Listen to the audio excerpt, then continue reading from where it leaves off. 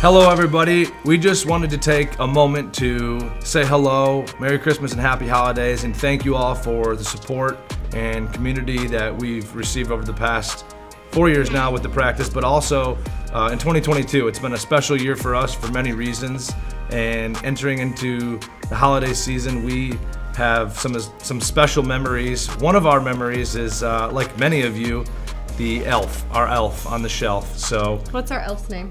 Socks. Our elf's name is Socks. So, absolutely. Our elf's name is Socks. Very clever name, as you can see.